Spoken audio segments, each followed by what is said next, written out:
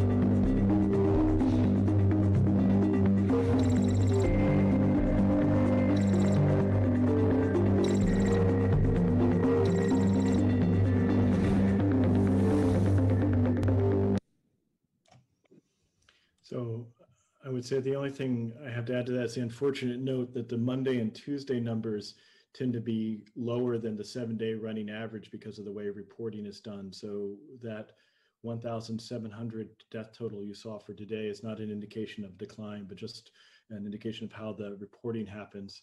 And in fact, as you can see from this slide, we are still in the very biggest wave of COVID yet. The data that you're seeing is from a pilot that we are running with the Center of Disease Control and Stanford University in collaboration with Santa Clara County.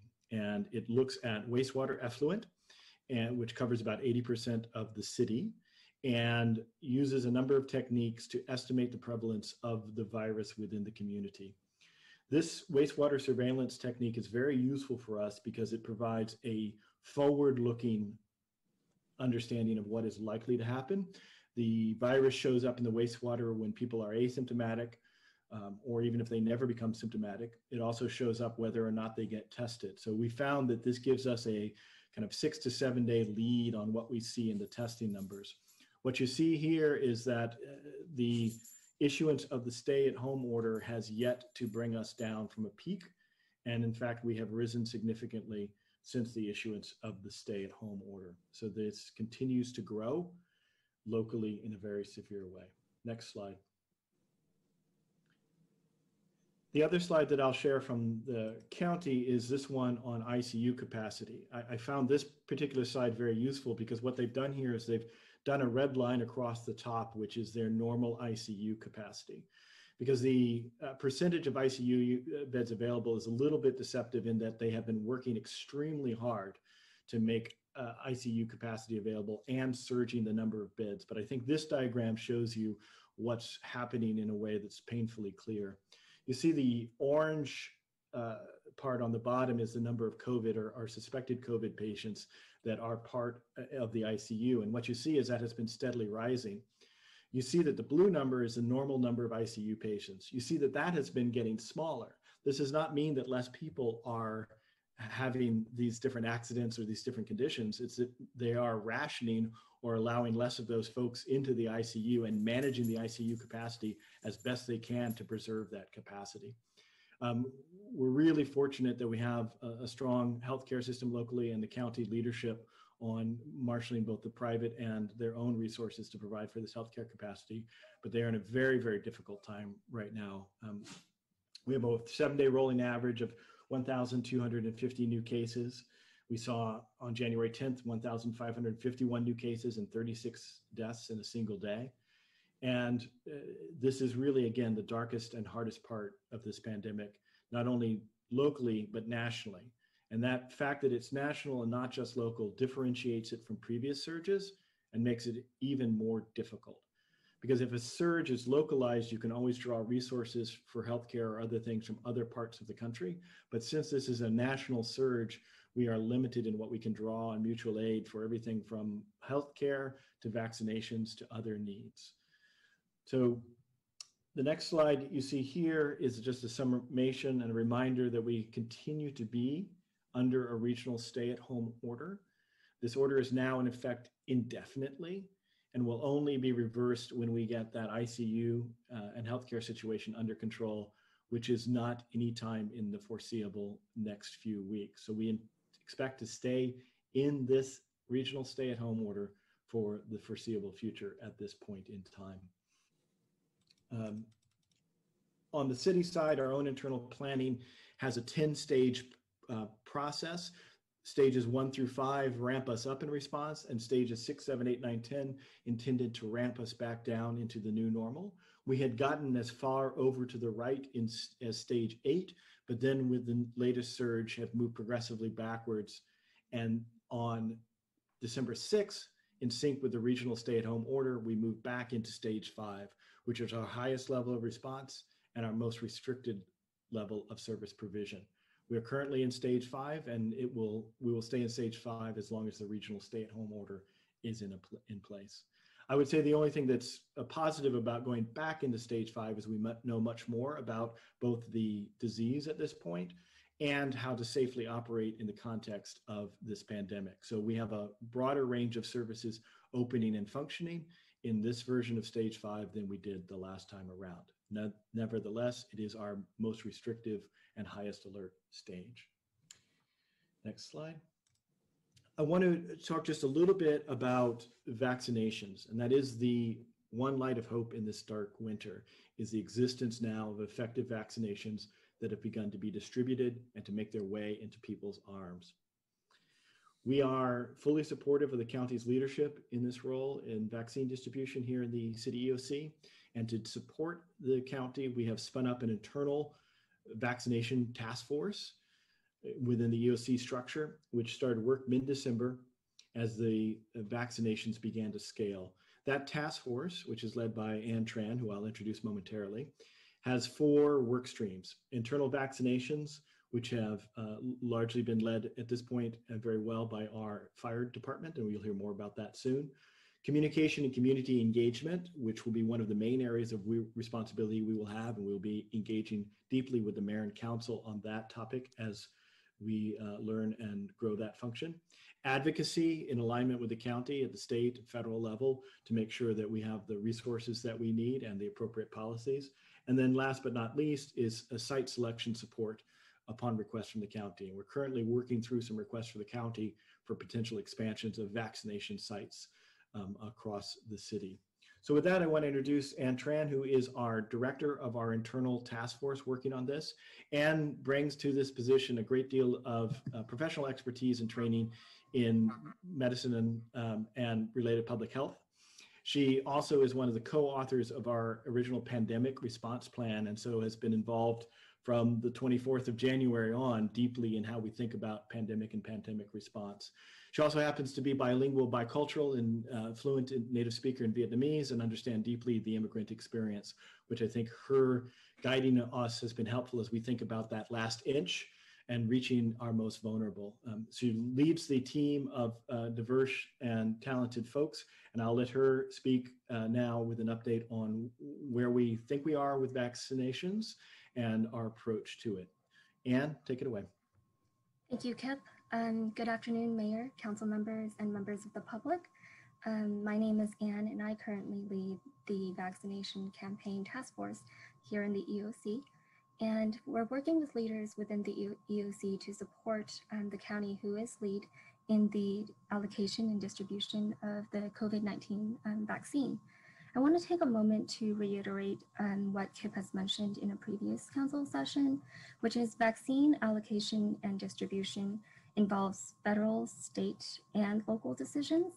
And at the federal government level, the CDC helps develop and approve the CDC and the FDA helps develop and approve vaccines, as well as establish an overall prioritization guideline for states and local governments to follow. And this federal government also has a role in distributing vaccines to federal agencies and organizations like prisons. And you'll see that at the state level, the state also provides direct allocation to state-run entities and multi-county entities.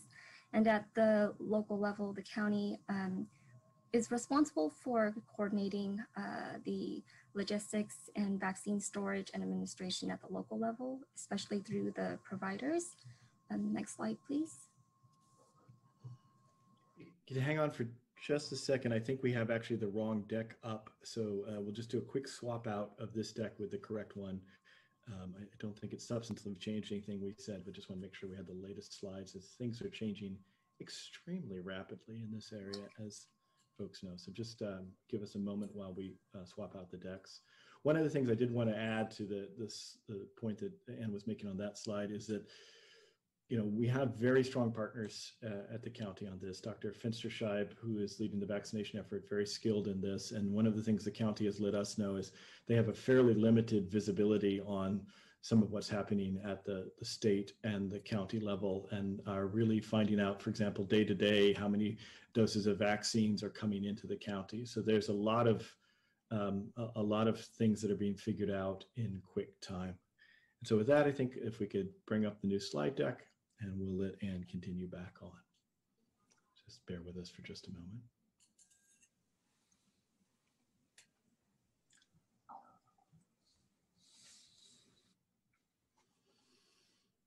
And why don't you start from your notes on the next slide, and then actually this next one is pretty complicated, and I do want people to see it. So I apologize. We'll go ahead and keep paused here for a second. There's a lot to this next one. It's the federal vaccine schedule, which has just apparently changed as of this morning. Want to make sure you know what we know and what we don't know about what the vaccination schedule is on where people are and aren't. I'm going to go ahead and pull up my deck and share it so that we are working from the right deck. Just give me a second to do that, and I will bring you right to the point here. All right. Okay, let me get this going, and then I'll have to swap a few things here. And let me swap that. There, you should be seeing now, this was the slide. And again, this shows sort of the circle arrow this is from the county. It shows there's sort of limited visibility into what's going on at the state and the federal level. So this next slide now, Ann, back to you. Thanks so much for juggling that, Kip. I want to give you an update on the state's updated vaccination guidance. We are in phase 1A, which includes healthcare workers, long-term care residents, and staff, and also includes emergency medical services. An update from our fire department, San Jose Fire Department emergency medical technicians, EMTs, and paramedics have began receiving the COVID-19 vaccinations under the phase 1A group. Currently, the fire department personnel began receiving vaccinations on December 22nd of 2020, and we have 71% of sworn fire personnel, including EMTs, but not exclusively to EMTs, have received the first vaccination dose. And this week, some will be receiving their second dose. On January 2nd, 2021, a first responder specific clinic was established to accelerate the vaccine delivery, and fire department paramedics from across the county have been supporting this accelerated vaccination effort, including San Jose Fire Department. And the overall status of the phase 1A vaccine rollout is that out of a total of the county's population of 135 to 140,000 healthcare personnel, a total of first doses received for healthcare providers is at 100,280. And the county announced 110,000. 110,280. Yeah. The county, thank you, Kip. The county announced on Friday that the healthcare system currently has enough vaccines to administer to everyone under phase 1A, and the state has granted them approval to start administering vaccinations to everyone in phase 1A without distinguishing between tiers 1, 2, and 3 within that group. It is also important to note that prioritization guidelines are subject to change and can be modified a little bit by the county to meet local needs.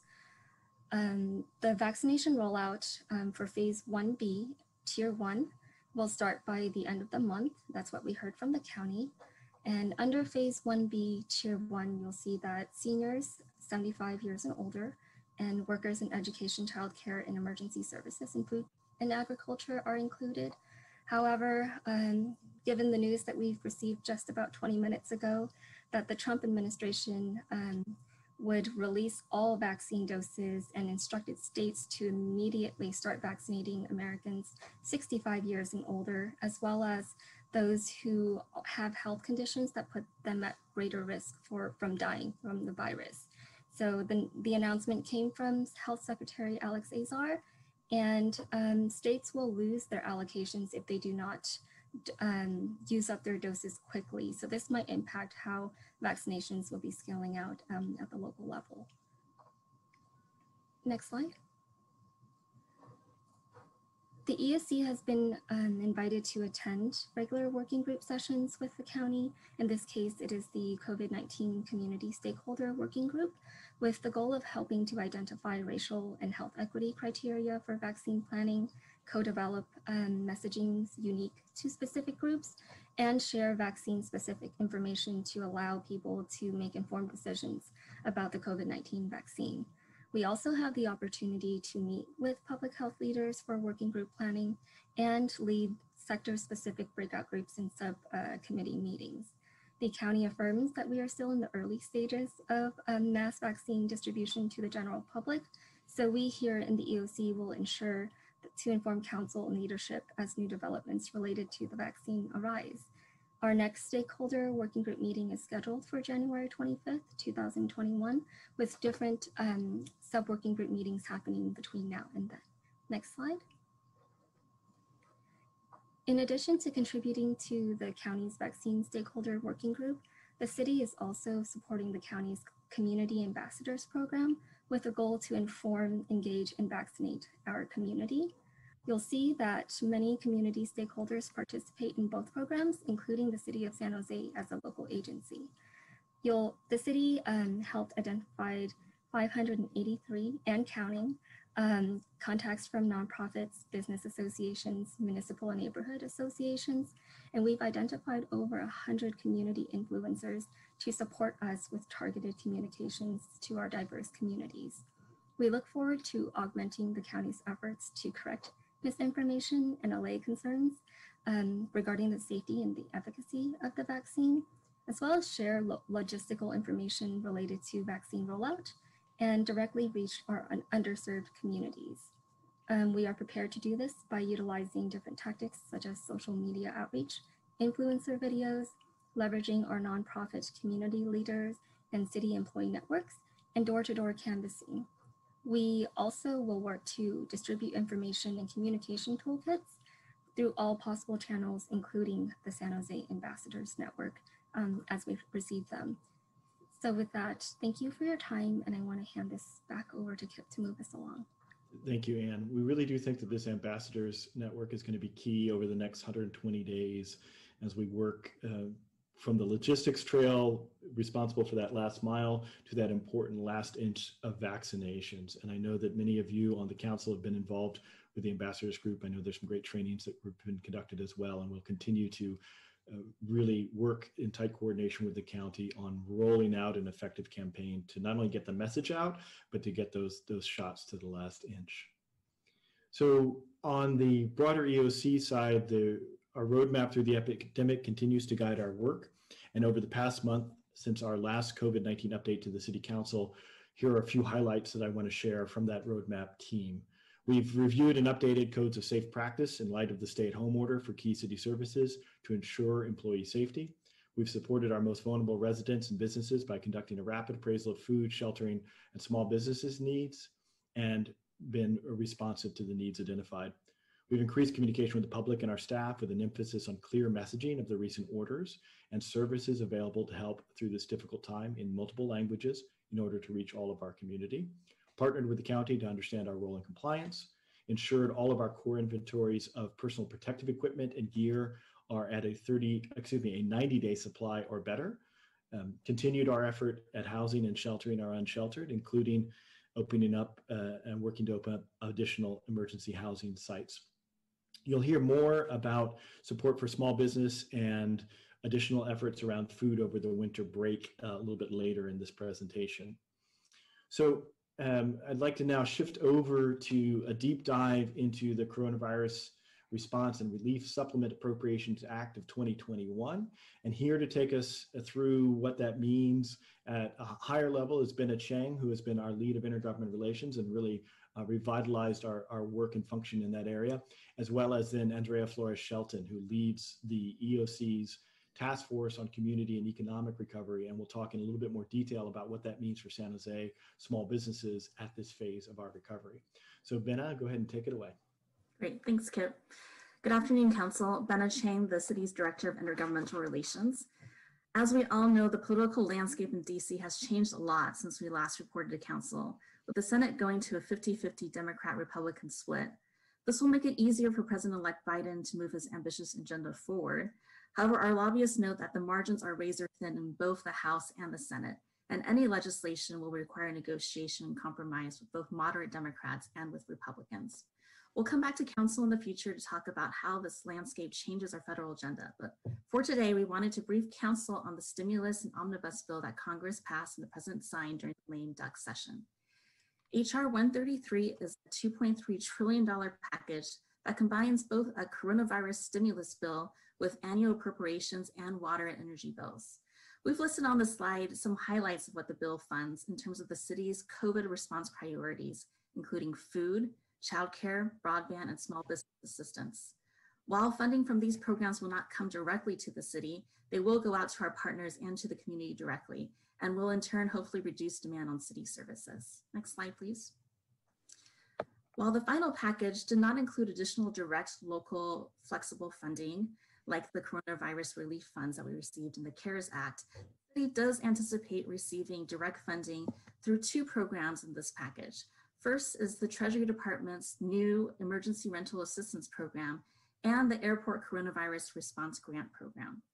I should also note that H.R. 133 provides an extension to spend our coronavirus relief funds from the CARES Act. The new deadline to spend those funds is December 31st of 2021. Next slide. We want to spend a little bit more time today talking about the new Treasury Department's Emergency Rental Assistance Program. This new program directs funding to states and jurisdictions with more than 200,000 in population. The Treasury Department will be releasing final figures in a few weeks, but we have seen estimates from the Congressional Research Service that shows San Jose's share of the program will be roughly 30 million. I also note that the state and the county will be receiving additional funding as well. The county share is estimated at $27 million. So roughly $57 million will be coming to the region through this program. The funds are available to spend until December 31st of 2021. And the Treasury Department is authorized to take back any unobligated funds no sooner than September of 2021, so they can redistribute funding to jurisdictions. And the administrative costs for this program are capped at 10% of the award. Next slide. So the legislation sets some parameters for the program, although we expect to see additional guidance come out from the Treasury Department to clarify the program and reporting requirements. The legislation says that the funds can be used for both back rent and forward rent, as well as utilities and other housing expenses. We can provide assistance for 12 months with an ability to extend for another 3 months if the city so chooses. Before we pay for any forward rent, we are required to assist with any back rent owed, and payment of forward rent is restricted to 3 months. After those 3 months, households can reapply to the program. Finally, the legislation allows the city to pay the landlord or utility directly. Next slide. So who qualifies for this program? Households that qualify for unemployment or can attest to financial hardship due to the pandemic, demonstrate risk of homelessness, and have a household income below 80% of AMI can qualify for this program. The legislation also asks us to prioritize households below 50% of AMI, or those who have been unemployed for 90 days or more. The program is not for people who are receiving other federal housing assistance. On the next steps, I wanted to give you an update that last Friday, the city did submit the required paperwork to the Treasury Department for this program. We anticipate funding will come to the city before January 27th. And as I mentioned earlier, the Treasury Department will confirm the award amounts in about the next 2 weeks. In a few slides, Andrea will talk more about the city's next steps on implementing this program. Next slide. I finally wanted to provide a quick update on the eviction moratorium status as well. So you might note that HR 133 does include an extension of the CDC federal eviction moratorium to January 31st of 2021. I'll note that the state of California's eviction moratorium is actually more stringent than the federal requirements. And at the state level, as the council knows, Assemblymember David Chu did introduce AB 15 to extend the projections of the state bill from January 31st of 2021 to December 31st of 2021. The city has supported the bill per council direction in the legislative program. And we understand that AB 15 is scheduled to have its first hearing this week. It's an urgency bill, so it would take effect as soon as the governor signs it, instead of waiting until January of next year. Last week, the governor indicated his support for extending AB 3088, and I think things look fairly positive, although we will see how the hearings go this week. If the state does not take action, the Housing Department is scheduled to come to council on February 2nd for local action. And with that, I'll hand over the presentation to Andrea. Thank you, Benna. Good afternoon, Council, Honorable Mayor. Aligned with the Community and Economic Recovery's objectives to invest, empower, and partner, our team is planning, coordinating, and operating the following activities related to the upcoming federal relief package, while also closing out the first tranche of the CARES Act funding for local assistance. So before I discuss the small business work, let me note that our team will administer the rental relief program under Michelle McGurk's leadership. We're putting a team together to deliver on this $30 million program, and we're committing $8.5 million of the $30 million to the county's isolation and quarantine program, specifically related to the rental relief and utility support. So to develop this version of the rental relief program, we are getting input from the community around rental relief needs and assessing all the lessons learned from the previous programs, both through surveys and direct outreach. We're meeting with stakeholders and partners around developing a work plan to deploy the funds quickly and effectively, and our program implementation details will be shared with Council at the February 25th study session. Last Friday, January 8th, Council should have received an email toolkit that covered the stimulus payments, food benefits, and eviction moratorium details. We will augment this with new information received, I believe, yesterday about the new mortgage payment forbearance request program that postpones payments for up to 180 days. We greatly appreciate you getting the word out to our constituents. And EPIO is updating. Excuse me. Sorry about that. We have some tutoring going on there. We greatly appreciate you getting the word out to our constituents, and EPIO will be updating the Virtual Local Assistance Center with these details. Also, in addition to the relief program awareness, we continue to seek information directly from our residents and our small businesses on an ongoing basis, again, to inform our strategic decisions through surveying community needs. So currently we have the community needs survey open, and this is an update to the survey we did in September, and it's a little more extensive. This is currently open and it will close January 22nd. So we have 10 more days, and we do need your help in pushing out this survey. It is available in 4 languages and was promoted on Vietnamese radio this morning. Next slide. So more specific to the small business relief package, we want to update you on the Paycheck Protection Program, which is funded at $284 billion. This is extending the PPP through March 31st of 2021. The PPP changes include that it's open to businesses that did receive a PPP last year. And there's also a set aside for very small businesses with 10 or fewer employees, and for small businesses located in distressed areas. Restaurants, hospitality businesses can get bigger awards, 3.5 times average their total monthly payroll, rather than 2.5 times. And an important element is that it simplifies the forgiveness process for loans of $150,000 and less. This program is also, it is open January 13th, tomorrow. In the Economic Injury and Disaster grant program, there's $20 billion available, and small businesses and nonprofits and low-income communities are eligible to receive $10,000 grants. Those same groups that received a EIDL advance grant previously are also eligible to receive the full $10,000 if their award was less than the first round. So again, this is good news for those who participated in the first round and are eligible again. Finally, grants for shuttered venue operators for our arts and cultural communities. There's $15 billion available to live venues, independent movie theaters, and cultural institutions, which is great news for our community. So to get the word out about these important opportunities, the Economic Recovery Team with EPIO did an incredible amount of work just prior to and through furlough. We want to highlight and let you know how we've been getting the word out. There were 9 email blasts in the last 30 days, which totaled 235,000 emails. The good news is that we had an open rate of 48%, which is 2 times the industry standard. We also spread the message through community-based organizations that are non-traditional business partners. We put the business support resource brochure, we produced it and distributed it to over 160 CBOs. Last week, OED staff led a webinar on the California Relief Grant Fund. We had over 540 registrations with 344 local attendees.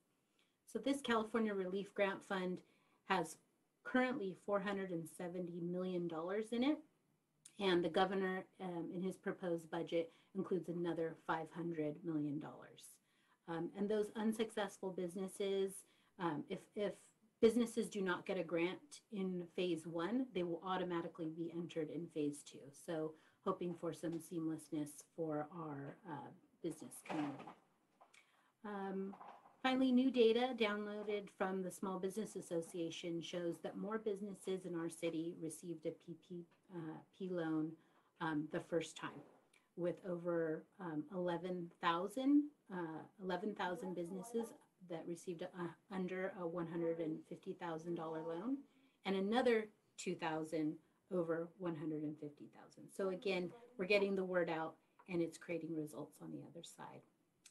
Finally, I want to talk about after the outdoor dining closure order in mid-December, the PRNS Alfresco team pivoted to supporting small businesses, opening up their businesses, to doing more outreach to have them understand what is available to them through the programs.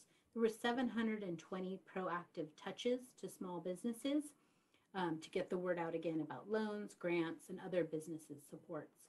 Those touches then resulted in 400 inbound calls or emails directly to our helpline and emails. So we are getting the word out and we are able to answer questions, everything from more requests for information to more complex issues related to small business survival needs. And after small business, I do want to circle back to the next slide, which is something that Community and Economic Recovery continues to do. This is a snapshot of our COVID cases by zip code and neighborhood, which we're very proud to say our Economic Recovery will be publishing this on a weekly basis. I shared something similar in early December, and unfortunately, our hardest hit neighborhoods remain. And the visual doesn't look much different from the last presentation. Emphasizing Kip's comments about our current COVID status in our community, what we're seeing is almost every zip code has seen a resurgence, with more than 7,300 new cases reported in San Jose last week, and that's an average of 1,052 cases each day.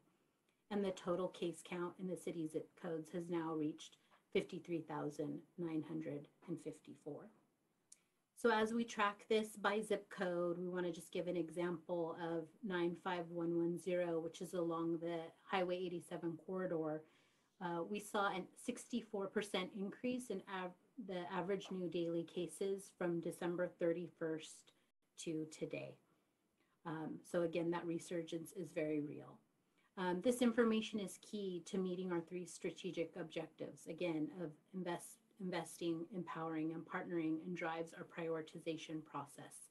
I really want to thank our assessment team led by Zach Mendez with technical expertise of Pablo Hockey, who've created this new COVID tracking tool. And again, we will begin to publish this on a weekly basis.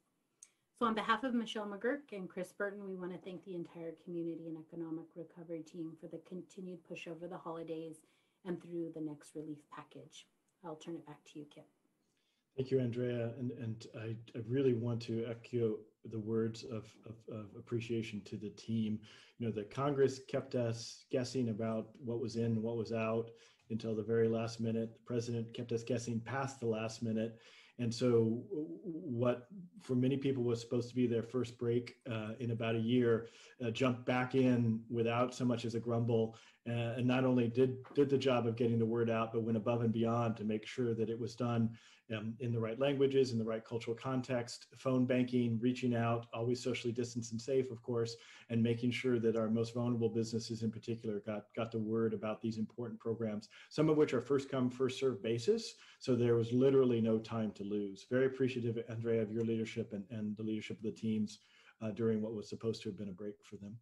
Speaking of break, the other thing that doesn't take a break is hunger. So I want to talk a little bit about our food distribution efforts over the winter holiday. And for that, I'll introduce 2 more of our fantastic leadership team. Jill Mariani, who some of you know we stole many years ago from Google and has been at the forefront of many of our innovation efforts and is now a wholly owned subsidiary of Food and Necessities Branch, making sure that along with Dolan Beckel that runs. And then Amanda Serena, who has given heart and soul to making sure that the policies and approaches that we take around food distribution are actually implemented. They also have a partner with us today from Vegelution that I'll let them introduce, and we'll close out with this update around our efforts to make sure that people were fed over the winter break. Jill, all yours. Thank you, Kip. Good afternoon, Mr. Mayor, members of the council, and members of the public. My name is Jill Mariani, Deputy Director of the Food and Necessities Branch of the Emergency Operations Center. The Food and Necessities Branch was formed in March 2020 in response to Santa Clara County's request for the City of San Jose to take on county-wide accountability and joint responsibility for food distribution during the COVID-19 pandemic. All of our work centers around three core objectives: feed our most vulnerable, maximize existing food networks, and scale for a widespread food crisis. Through the efforts of our partnerships and staff, we have so far avoided a widespread food crisis within San Jose and more broadly, Santa Clara County. Prior to COVID-19, the city managed about 4,000 meals per week at our senior nutrition sites. Post-COVID, at our peak, we have grown to managing over 3 million meals a week across the county to address food insecurity. I'm joined today with our branch distribution operations lead, Amanda Carrera, who will provide an update on our winter holiday meal efforts. Amanda? Thank you, Jill. As Jill mentioned, my name is Amanda Carrera, and I am the Distribution Operations Unit Lead for the Food and Necessities Branch for the Emergency Operations Center. Going into the winter holiday, we anticipated that given the shelter-in-place ordinance and the rising coronavirus cases, that we would need to build additional capacity into our pipeline to be able to avoid long lines and food shortages for our most vulnerable populations. We had tapped in to some of that capacity to provide additional meals during the Thanksgiving break, and were able to leverage that experience going into the winter holiday, which we knew would be a much longer duration. We were able to provide over 225,000 additional meals to our most vulnerable populations over the winter holiday. These populations included seniors, medically at risk, homeless, and low-income residents, by working together with our community partners to provide support additional capacity. These partners that played a critical role in the success of the winter holiday meal effort includes Hunger at Home, Team San Jose, Bateman Trio, the Santa Clara County Office of Education, Revolution Foods, Veggielution, Sourcewise, and World Central Kitchen. I would like to hand it over to Emily Schwing, the Marketing and Impact Manager at Veggielution, to shed some more insight into the impacts of the on-the-ground efforts. Thank you. Good afternoon, Council, Mayor, and staff. My name is Emily Schwing, and I'm the Marketing Impact Manager for Veggielution. Since October 21st, in partnership with Off the Grid, we have been sourcing, packing, and distributing 4,900 grocery boxes weekly for the COVID San Jose Food Relief Program. Through this program, we've established what we consider the beginnings of a true local food hub, which allowed us to expand this program during the holidays these last 2 months. During November, during the holiday expansion, we were able to add another 1,200 grocery boxes distributed in partnership with Loaves and Fishes and Martha's Kitchen. Then our big push came during the last 2 weeks of the year when we added an additional 4,800 boxes on top of our regular distribution of 9,800 boxes. In total, the November and December holiday expansion work resulted in an additional 6,000 boxes going out to local seniors and families. We wouldn't have been able to do this work without the help of our amazing volunteers and Council Member Esparza, who helped us pack our boxes on one of the busiest days last month. All of our products, produce and grocery items, are sourced from local BIPOC farmers in or near the Santa Clara Valley area. Every morning, our team of volunteers and staff meet these farmers at our packing site at Conservation Court off of Burger Drive to unload and set up for the day. While in conversations with these farmers, we've learned just how much business that they've lost because of COVID. And from a financial perspective, just within this expansion project, we were able to pay these farmers over $123,000. And that's on top of now what is more than $1 million to local farmers through our work with Off the Grid. For this expansion, we relied heavily on our partners at Loaves and Fishes, Martha's Kitchen, and Hunger at Home for that final step of distributing the boxes to those who need it most in San Jose. We are excited to build our partnership with Off the Grid through March while learning how we can better establish a farm box food hub at Veggielution. Thank you for your time. Emily, thank you so much for your leadership and everything that Veggielution and your partnerships are doing. And thank you, Jill and Amanda, for your relentless effort to make sure that we have this broad and deep partnership. So since we've covered everything from vaccinations to farm boxes. We'll conclude our presentation at this point in time and hand it back to our city manager, Dave Sykes. Thank you, Kip, and thank you, team. So Mayor and Council, we're available for questions.